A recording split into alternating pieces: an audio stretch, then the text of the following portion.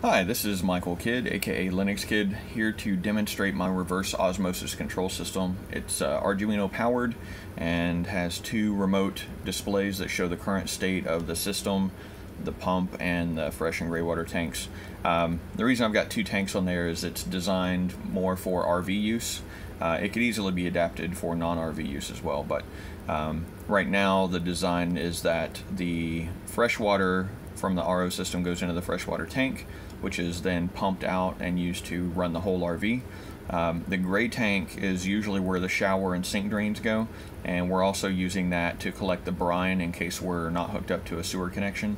But normally we would have the sewer connection open on the gray tank so that the brine would just flow straight through. The displays are going to be connected back to the main Arduino, which is going to be in a storage bay someplace to actually control the pump via an RJ45 connection and a regular network cable.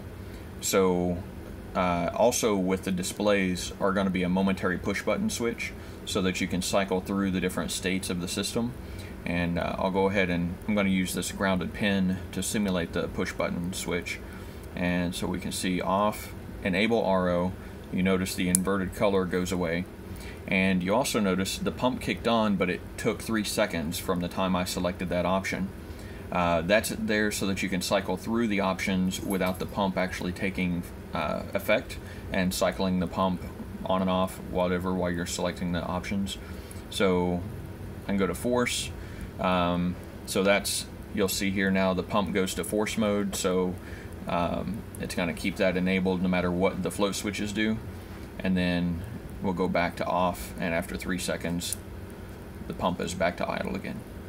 So we'll go back to enable, which makes it in automatic mode. Basically we can tell the pump is on. We can also see that the relay is energized for it. But now I'm going to simulate a high tank level. So now the gray tank is high, the relay shuts off immediately, the pump indicator goes to idle. As soon as the gray tank drops again, it calls for more RO because the fresh water is also low.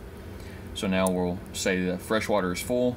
Again, it shows that it's full, shows the pump is idle, and the relay is de-energized.